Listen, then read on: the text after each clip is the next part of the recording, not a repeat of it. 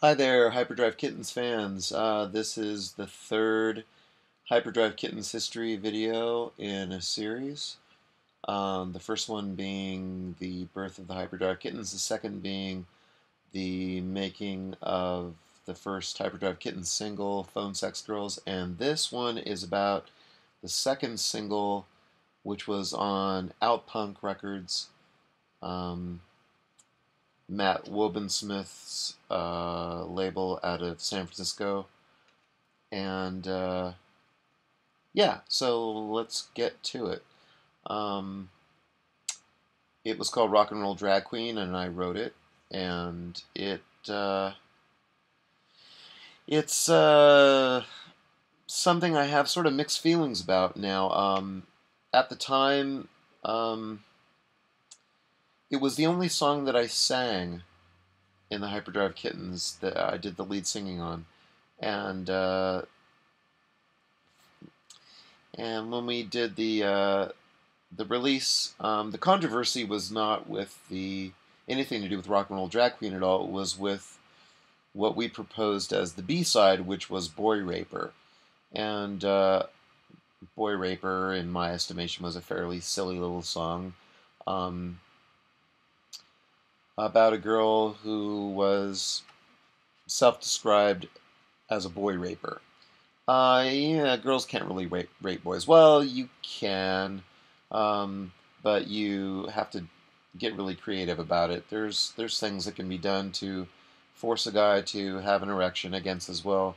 Um, we won't get into that. But anyway, in general, it's not common for uh, females to be able to, actually rape males. Um, but Matt had trouble with that. He was like, well, I don't want to promote anything that sounds like rape, and it was, not politically correct, whatever. I never really understood why it would be a problem. I thought it was all tongue in cheek and silliness and uh, just funny.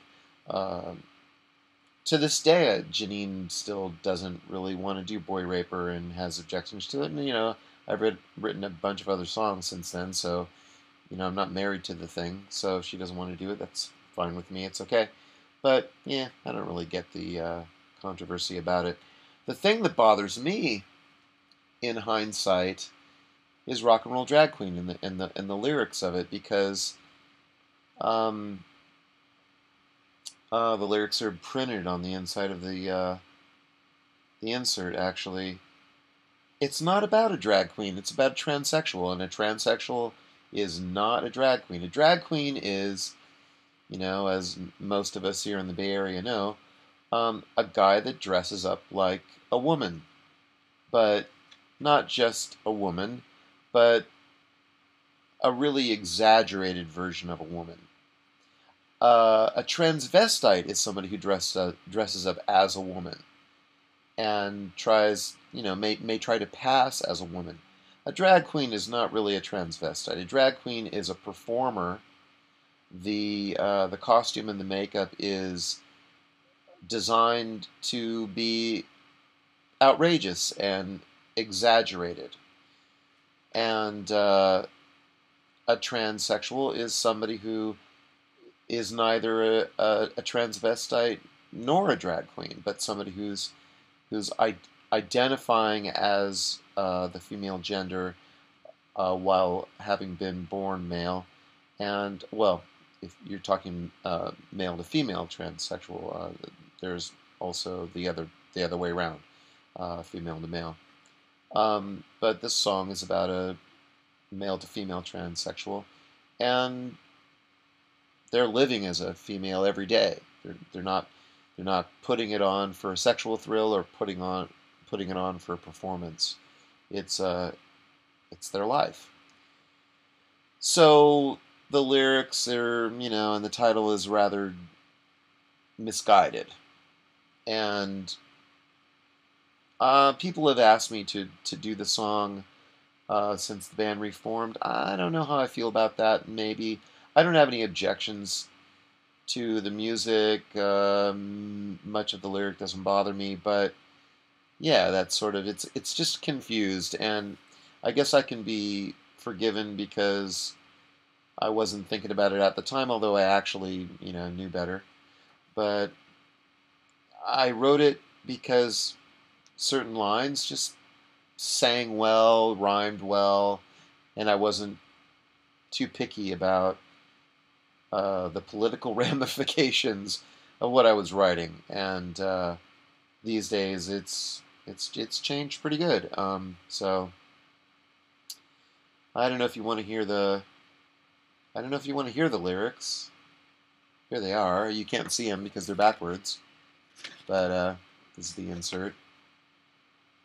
I met her at the Midnight Creature Feature Picture Show. They left out the word picture here. I don't know why.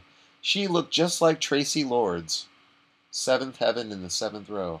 I definitely have a fixation about Tracy Lords. She blew me a kiss when I passed her. I turned around on my heel and I asked her, and she carved her number on my arm with her stiletto. That wouldn't be very comfortable, would it be? She's got the ways and means. She's my one and only dream. She's the sweetest thing I've ever seen. Sweet 17, my little rock and roll drag queen. Didn't know she packed a pistol till she'd already stole my heart. Sweet transsexual baby. No ifs, no ands, no buts or maybes. There's no turning back now, 'cause she's already stole my heart. Called her Friday, and she said I better pick her up by 7:35. We parked above the lights of the city up on Inspiration Drive. I finally held her and kissed her, so hot I thought our tongues were gonna blister. Then I felt something rubbing up against my thigh. She gave me quite a scare, but she's such a beauty I don't care, with her double D's and her long blonde hair. Oh gosh. She drives me so wild, my little transsexual dream child. She keeps my piston pumping while I shift her into gear. Oh, there's an image for you. We're burning down this city, me and my little rock and roll kitty. Can't refuse her nothing when she's purring in my ear. Sweet 17, da da da da. And that's just a recap of the earlier. I guess that's a chorus. She's already stole my heart. So anyway, that's it. It's it's not all bad, but rather colorful. Again, we recorded that at PLH Sound with Bill Lackey, and I don't see a credit here for a mastering, which is probably why it sounds absolutely awful. The listing of the personnel of the band is me, Tigger LaTwang, Janine Curtis, Becky Hayes on bass, Sebastian Melmoth on drums. Okay, there was no Sebastian Melmoth. We didn't have a drummer at the time. There was a friend of Becky's named Dave. I forget his last name. And he ended up playing drums with us. He had played in Becky's other band, or the band that Becky was in before, the Hyperdrive Kittens, called Splat. And he was a good drummer, and he was a good-looking guy, which I think Janine especially appreciated, and and John Ginoli from Pansy Division also seemed to notice. But he looked like he belonged in Def Leppard or something. He didn't look like he really fit in with the Hyperdrive Kittens. Nice enough guy. I don't know that I ever really connected with him really all that much, but we needed a drummer, and he was pretty good. He was more of a metal drummer, though, and as I was talking about in the last video, bands have a tendency to play a little faster than they ought to live. Dave really had that tendency. When I listened to the band playing live, and you'll see the videos from Club Commotion 1993, that's Dave on drums. Wow, we are playing fast. And the lyrics are just going by in a blur. And it just loses a lot of its impact and uh, groove going that fast. It just the music just is just not meant to be that fast, and that was unfortunate. I wasn't happy with that era uh, because of that. But unfortunately, that was the only time that very much video was taken of the Hyperdrive Kittens. So there you have it. That's the Hyperdrive Kittens from the '90s. Is there with Dave? We have two video. Well, there's several videos from that concert, but there's two concerts that were videotaped that I have videotapes of. The other one was the Cocodrie, I think it was, and same lineup. So that was Dave also. Um, there was some other video that was taken at the Paradise Lounge with Liza on bass, so that would have been Don Connor on drums. But I don't know whatever happened to that footage. I don't know why it was filmed. I don't know how much of it was filmed, but it was something I don't think I've ever seen since it happened. I don't know where it is. I'd love to see it. So let me see what else. Oh, I wanted to. I remembered that I had forgotten to mention on the last video about Tigger LaTwang. She was my girlfriend. We were together for 5 years, um, and she wasn't in the Hyperdrive Kittens to begin with, even though she and I did get together. I guess in 1992, I guess. And it was, a year or so, or maybe that long, before she actually made her way into the band. She wasn't um, a guitar player when I met her. We originally thought about having her in there as backup singer, but when we tried it out in rehearsal, she really wasn't much of a singer. She couldn't sing on pitch very effectively, so we thought we better have her do something else besides sing.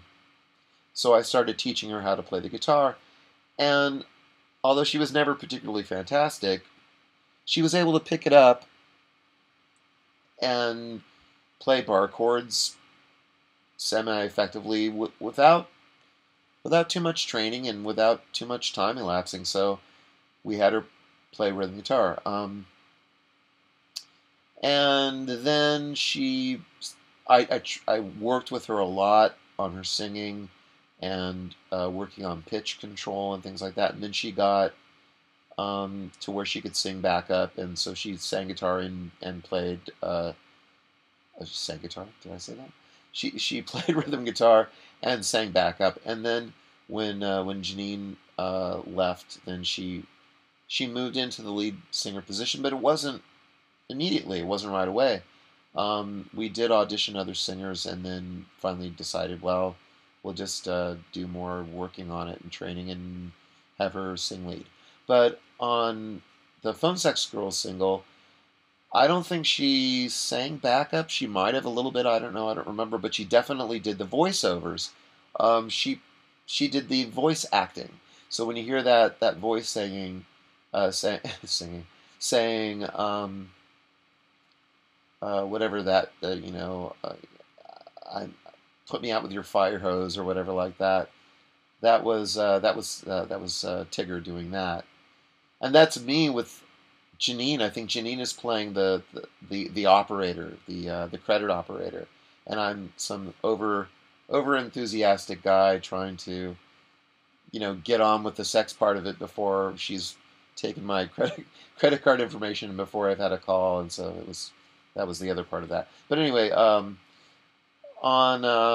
on the Rock and Roll Drag Queen single, she's listed. I don't know if she did anything at all. She might have done backing vocals, but the uh, the recording session is confusing to me because I think we must have done two sessions, and I don't know which one came first, because if this listing is correct, and I think it is, that Mandy Colombo played bass on this recording. Mandy Colombo was in the band um, earlier on, and kind of briefly, and I just get the feeling that the session where we did Rock and Roll Drag Queen and Addiction was earlier than the session where we did Phone Sex Girls and Lipstick. So, and I know that I played bass on Phone Sex Girls and Lipstick, so yeah, it's all confusing and jumbled up.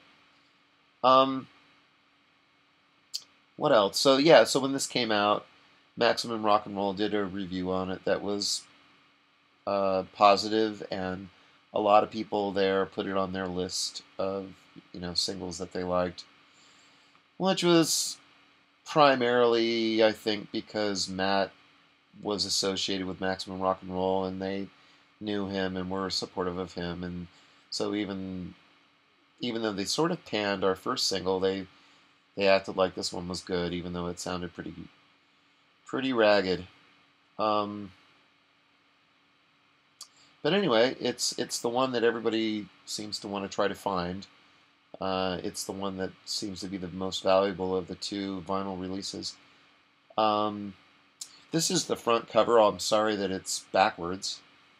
Let's see if I can put it out there for you to see. See that? Can you see that? And that's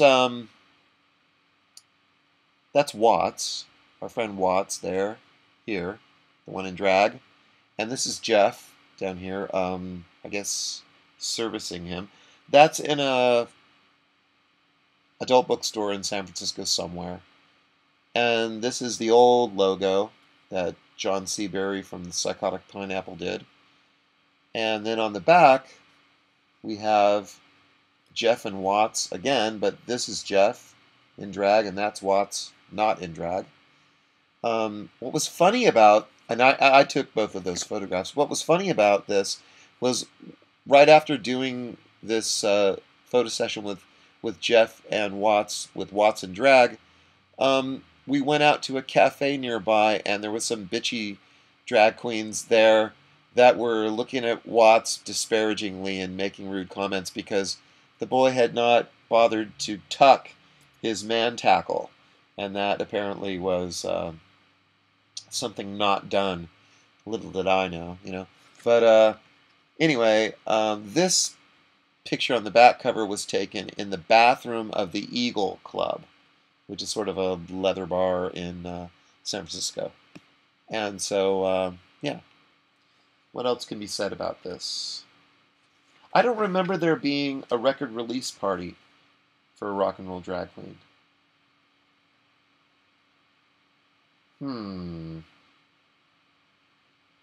So Sebastian Melmoth was just a name, but Don Connor is credited as playing drums on this. So that he was just credited, Sebastian Melmoth and Becky Hayes were just credited as being in the band at the time of the release. But Don Connor and Mandy Colombo were credited as playing drums and bass.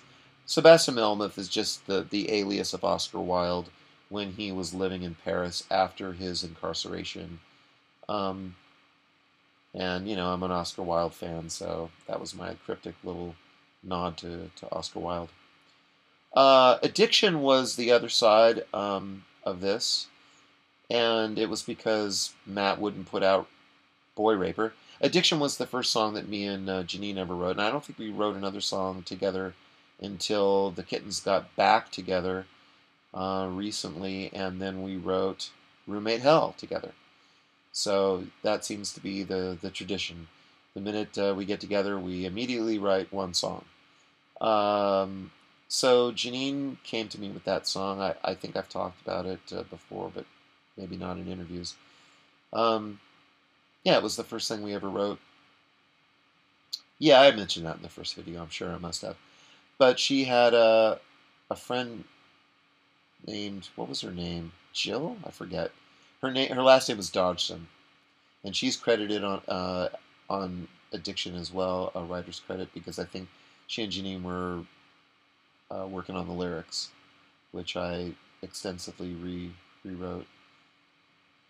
And yeah, I like Addiction, so I'm glad there's a recording of it. Too bad it isn't mastered better, but there you have it. Guess that's it.